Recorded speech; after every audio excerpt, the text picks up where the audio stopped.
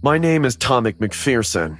The story I'm about to tell you may seem incredible, but please, I need you to believe me, because I'm sure I won't survive tonight. It all started a few hours ago. My family and I were celebrating Thanksgiving, so we were all together, which is very rare in my family. Today, my aunt and uncle and my little cousin had come. It was also his birthday. They made such a long trip to get here. They don't deserve... Okay, keep it together, Tommy. You can do it. Just tell the story before it's too late. Even though it's been a few hours, all my memories are very blurry. It's like those bastards are doing something to confuse me, but if I try really hard, the memories come back. Although it's getting harder and harder. I'll do my best to tell you what happened. As I was saying, we were all gathered around the table. We had already eaten the turkey, and now we were making jokes with my mom. We were telling her that she was taking too long to bring the cake for Jimmy, my cousin. She just laughed with the characteristic smile she had. It was as if her good humor was contagious throughout the whole house. She brought the cake, we turned off the lights, and sang happy birthday to my cousin. But when we tried to turn them on, the first strange event happened. The lights just wouldn't turn on. My dad went to turn on the kitchen lights, but to no avail. My whole family was confused when suddenly the second event occurred. What the hell was that? It's just the cow, Bill. Relax. No. Bill's right. A cow doesn't make that noise unless something's happening to it. Do you think we should go check it out? Yeah, I'll get my shotgun. Oh no, we are a family at dinner. Don't do this. Gloria, I assure you I'll be back as soon as possible. We're just gonna check it out. Tommy, you coming with us? Me? Yeah, you. You're a man now. Come and help us see what's going on. Of course, Dad. The three of us walked to the barn at the back of the house. The path was short, but the darkness was absolute. It was as if a black void had swallowed everything outside our houses. When we arrived, a light source blinded us, and when my eyes cleared, I couldn't believe what I was seeing. My dad covered my mouth, knowing that I was going to scream, but by his trembling hand, I knew that he was terrified too. That light was some kind of ship, and from it, two small beings were carrying a dead cow with some strange machinery. Oh, shit. Are those aliens? Shut it, Bill. They'll hear us. Oh my God. Are they watching us? I turned my face back to the figures, and just as my uncle had said, the two faces were looking in our direction. At this, we ran desperately to the house. I heard some shots from the shotgun behind us, but I could think of nothing else but to cry. What had we seen? We arrived at the house, which was now full of candles, and my uncle, in desperation, began to tell us everything that had happened to our family, who were incredulous. Suddenly, my mother said some words that froze us all with shock. Where is my husband? My father was not in the house. What? Tommy, you saw him come in with us, didn't you? No, he was behind us. I think he kept shooting while we were running. Where is my husband? Without any of us being able to answer her, without me at least being able to react to my father's disappearance, my aunt let go of my little cousin and jumped at me, choking me with enormous force. My uncle and my mother jumped toward her and managed to free me. My aunt just stood there, staring blankly, and her eyes dilated wide open. Her nose began to leak blood, and without a single word, she walked to the door and left. Mom! Mom! Where are you going? Oh, no. What are you doing? You're leaving us here alone? I'm sorry, Gloria. Please take care of my son. I'll go get her and I'll be back as soon as possible. Without letting my mother answer, he just left. Mom, I'm afraid he won't come back. Help me cover all the windows and doors. Don't cover the front door. Someone might come back, so just lock it. Yes, I started to cover all the windows with furniture, but while I was closing the kitchen door, I heard a knock on a dining room window. I approached slowly. My cousin was there too, but he didn't dare to see what it was. That window wasn't covered yet, but it was closed. That's why I left it for last. I stood next to the curtain, took courage, and opened it. My uncle was standing in front of the window, banging his head against the window with a blank stare. Ah! Dad! What's wrong? Where's that coming from? From the ceiling! Someone's trying to get in through the top! Mom, we have to hide! Mom? Son, you go hide. I feel a little dizzy. Aunt? What's the matter? You're white! Oh, you're smaller, Tommy. Did you do your homework at school? Aunt, it's Jimmy! Tommy's there! My mom was out of her mind, totally lost. The footsteps were getting closer and closer. I ran to the bathroom, and on the way in, I grabbed this camera and locked myself in. Ah! Jimmy! No! How could I have forgotten about him? I'm so dizzy. Why is it so hard for me to think? Those beings that invaded the house stood behind the bathroom door, and I saw how the handle began to open and close. If I hadn't locked the door, they would have already entered. They insisted a little more without much effort, and simply left. It's been a little over an hour since all this happened. I'm still locked in the bathroom. I know they're there. I hear the footsteps coming and going. I'm getting dizzier and dizzier. At times, I forget where I am and what I'm doing here. If anyone sees this footage, please look us up. My name is Tommy McPherson. I don't want to die. I'm so scared. Suddenly, I'm thirsty. Too thirsty. I need something to drink. Maybe if I pour myself a glass of water in the kitchen. Yes, that's it. Just a glass of water, and I'll be back.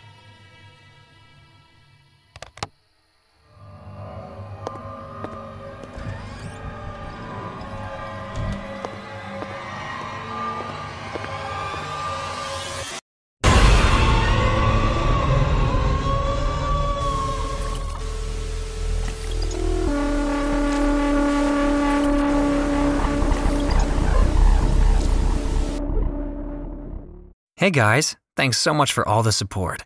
If you haven't subscribed to the channel yet, please feel free to do so. Last Thanksgiving, Nina asked me to have dinner with her family at their ranch house. I was pretty serious about her, so I said why not. We set out on this beautiful mountain road surrounded by the vast landscape and deep woods. While adjusting her prosthetic ear, Nina said that her parents and grandpa were dying to meet me. After driving for almost 3 hours, we took a turn into this narrow, dusty road and stopped in front of a beautiful house. The house had this domestic architectural style which looked pretty new to me. I honked the car horn, and a man in his late 50s came out with a walking stick in his hand. He was limping slightly on the left foot. Our eyes met, and he gave me a cold stare for noticing his walk. Nina ran to hug him. Hi, Dad. I missed you. He hugged her back and then said to me, "You must be Justin." "Yes, sir. Thanks for inviting me." "Call me Arnold." Saying this, he let out a creepy grin and took us inside the house. The house was huge and filled with antiques. There was a high-back red chair near the fireplace, and an old man wearing black sunglasses was sitting on it. Upon entering, he greeted us, saying, "There's our Barbie and her Ken doll, I guess." Oh, stop it, Grandpa. Nina blushed, but I walked up to him and shook his hand. At first, I thought he was blind, but he gave me a tight handshake and then moved his head up and down like he was checking me out from head to toe.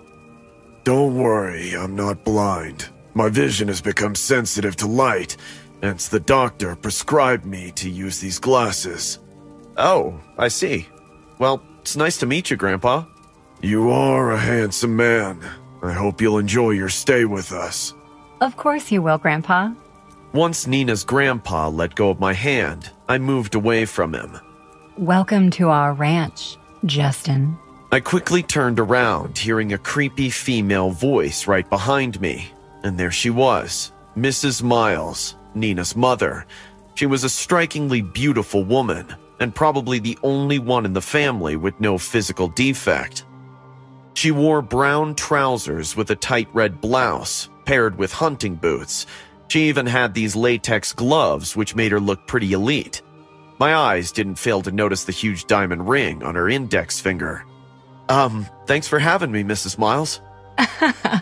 We have plenty of food, Justin. No one is having you. Everyone started laughing at her weird joke, and I too made an awkward chuckle. That was funny. I have prepared the upstairs guest bedroom for you. Nina will be sleeping with us tonight. Don't mind, we are a little orthodox. In our family, we do Thanksgiving differently. Oh, no, it's absolutely fine, Mrs. Miles. Nina took me to the bedroom upstairs, and once we got alone, she locked her arms around my neck and said, So, did you like everyone? Yeah, everyone's nice. Wait till you eat dinner. My mom makes insane Thanksgiving food. Can't wait. She kissed me and went to freshen up. I locked the door and lit up a smoke. Even though I told Nina everything felt fine, in reality, it didn't. I couldn't shake off the fact of how weird her entire family was. The way her limping father stared at me, her grandpa's sturdy handshake, and her mom's weird joke.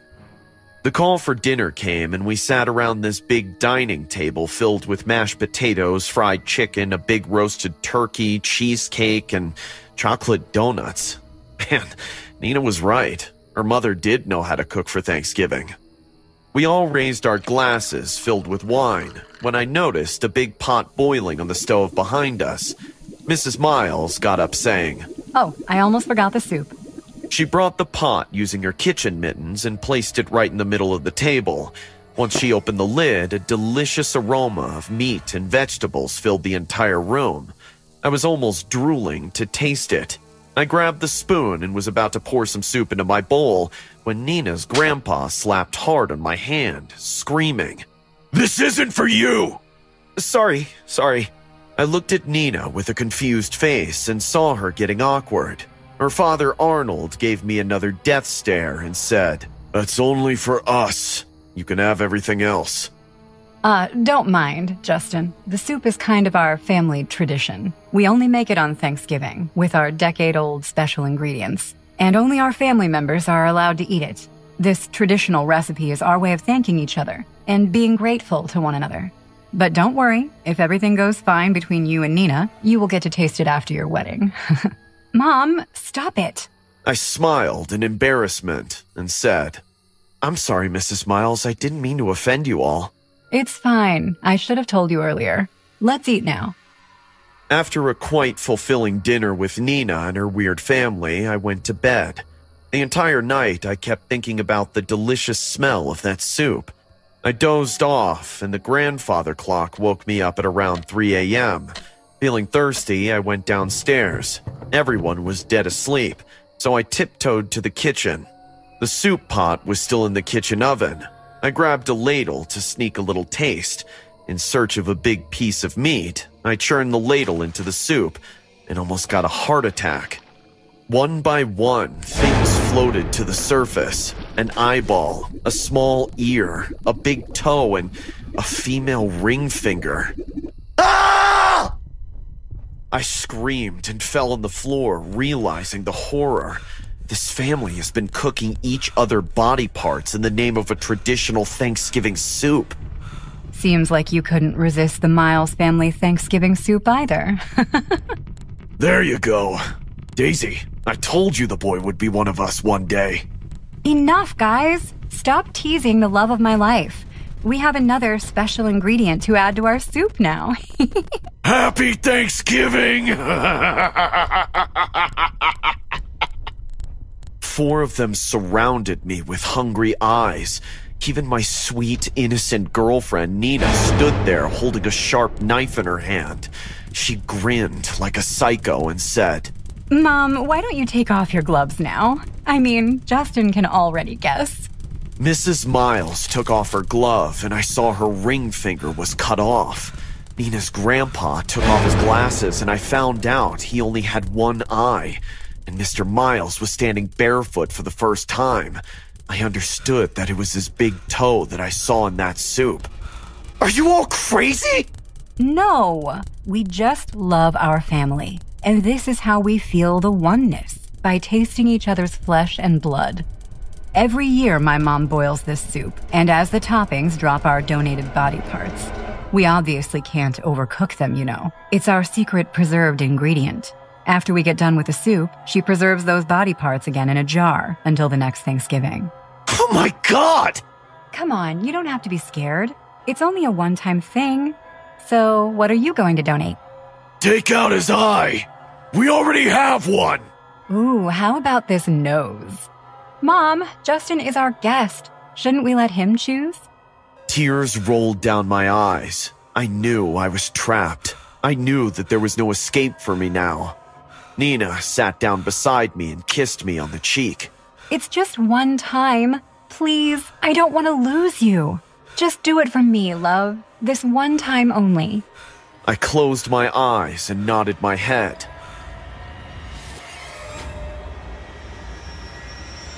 Ah! Nina and I got married last year. The photographs only looked beautiful after I put on my prosthetic nose. The wounds have healed. It doesn't hurt anymore. I'm happy it was a one-time thing. And this Thanksgiving, I'll get to taste the traditional Miles soup, being one of them. Say his name and he comes again. He will punish the bad children. Hear his footsteps on the snowy night. He is Krampus. He is fright. My sister was reciting this poem again and again. I got so irritated after a point that I threw the TV remote aiming at her head, screaming, "Stop it! Ow! You hurt me, Andrew. And stop singing that creepy rhyme!" Why? Are you scared? You know, Krampus will come for you. You hitting me for no reason makes you a bad kid this Christmas. The moment Susie said it, our living room light flickered. My face turned pale. He gave an eerie smile and whispered, Told you. He's coming. "Shut up!" I screamed and went to my room. The windows near my bed opened towards the deep woods. We lived in this small house on the outskirts. Our parents are farmers, and they were at the stable feeding our horses. So it was only me and my sister in the house. The stable is right behind, but I still feared that if Krampus comes for me, my mom might not be able to hear my scream. That's when I heard a glass break. "Susie?" I called out to her, but no reply came. I came out of my room and found Susie lying on the floor. "Susie? Why are you lying on the floor?" As I went closer to check on her, I discovered a horrific scene. Someone had snatched Susie's eyes. Her eye sockets were hollow. Ah! A low growl took place right behind me. Turning around, I saw the most terrifying creature. His skin was a pale, icy-looking blue. His beard was like Santa's, except it was black and came to a point. His nose was long, and his face looked grizzled, but more human than I thought. His horns looked like they'd touch the ceiling if he jumped. His body looked human in shape, but the animal in appearance. His legs were twisted and ended in hooves, like that of a cow or a bull. He had a long tail. His torso was contorted, and everything but his face and palms were covered in fur. He had broken chains around his wrists, and what looked like a heavy red Christmas ornament attached to his tail by another chain. His ears were pointed, and so were his yellow teeth. Despite his horrid, outlandish appearance, the most noticeable thing about the creature were the bells that it wore, and the basket on its back that had a partial arm of a child peeking from it. The stories were true, and so is Krampus. What happened to Susie?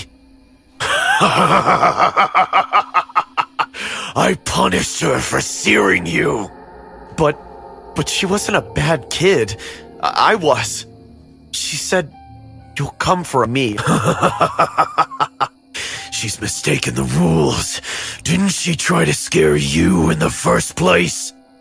Yeah, she did, but Krampus didn't wait for my answer and started heading towards the main door.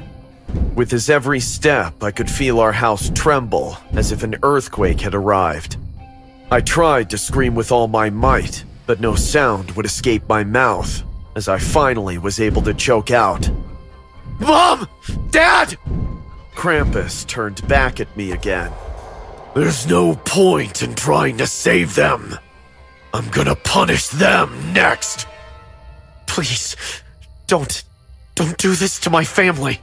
You call them family? Did you forget the time your drunk dad burned your hand with a cigarette? Tears rolled down my eyes. Even though he was right, I still wanted my family, no matter how cruel and mean they were to me. Adopted kids do not always get the childhood they want. I haven't, but I don't want to be alone again. You need to stop saving me every time. Please, for once, let me have a family. But they never treat you right. Family is supposed to love you. Stop asking Santa for a fake family. He keeps granting your wishes, and I am the one who has to take care of the consequences afterwards. You're no ordinary kid. You don't need a family. But I want a normal life. Krampus whipped his chain on the floor in anger, screaming, "Move out of my way!" The times were repeating themselves. I followed Krampus as he stormed towards the farmhouse. I begged, but he didn't stop, just like the last time. He went inside the horse stable and slammed the wooden doors behind him, locking me outside. What happened next was no more a shock to me. I began hearing Krampus growl, followed by the rattling of his metal whip, and the screams of my mom and dad echoed in the valley. Susie's poem kept repeating in my mind. Say his name and he comes again. He will punish the bad children. Hear his footsteps on the snowy night. He is Krampus. He is fright. Sister Darlin asked me to step outside the office for a moment as she had something private to discuss with Mr. and Mrs. Harlow. Even though I walked out, I still stood by the door to overhear their conversation. Andrew is a very good kid, but he had been through a lot. The two previous families were abusive towards him.